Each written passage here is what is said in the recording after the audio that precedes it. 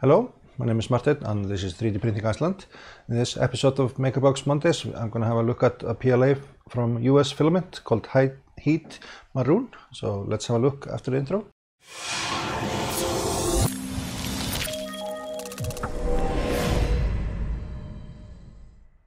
So this is a PLA filament from US Monofilaments.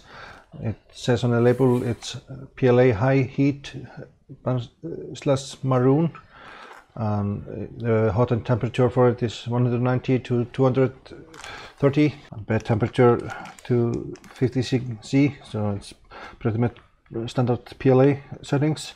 I got 50% extra in this shipment, and here they say it's a pure US made high quality NatureWorks Ingeo 3D 850 PLA with no added colorants.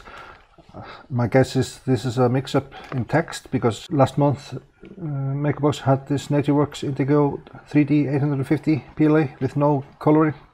So I think this text may be not the correct one, but here they say it's more flexible and durable than standard PLA and can be annealed for improved temperature resistance. But like I said, I think this text is a mix-up, because this obviously has some colorants in it. But here are the prints. I had a little bit of under extrusion issues, and that was because of a clogged nozzle. It was not a fault of the filament. So like some of my prints have under extrusion issues, but I changed the nozzle and then I had really good prints. So for those prints, don't mind the under extrusion. It was not a fault of the filament. But here was my first print, stringing test. It had a little bit of stringing, but strength-wise it's pretty good. It's quite difficult to break. So it's a pretty strong PLA. Here I have the under extrusion issues, but that's not the filament. And I printed this overhang test. It came apart because of under extrusion. I cleared the nozzle at a later time and reprinted this one. This one came out excellent and had no issues.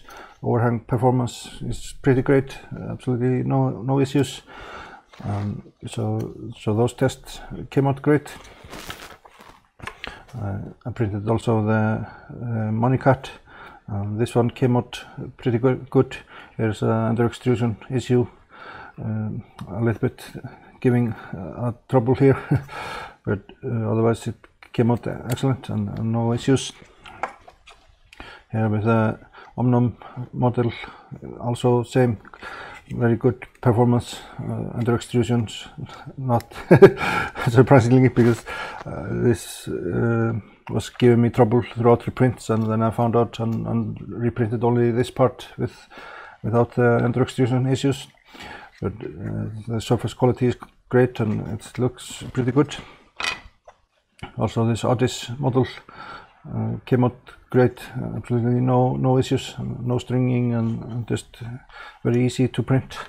And then Sir layers a lot, also coming out great and no issues, just under extrusion issues. So it was not the fault of the filament. All those test pieces had those under extrusion issues. But when I changed the nozzle, I did this print and it was coming out excellent and no issues. So this was a quick look at the High Heat Maroon filament from US Filament.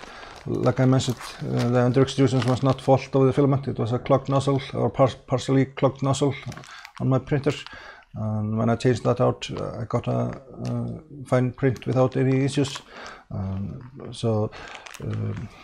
For this material, it was really easy to print and no stringing to speak of for the models, and layer adhesion I couldn't really get a good idea of because of the under extrusion issues.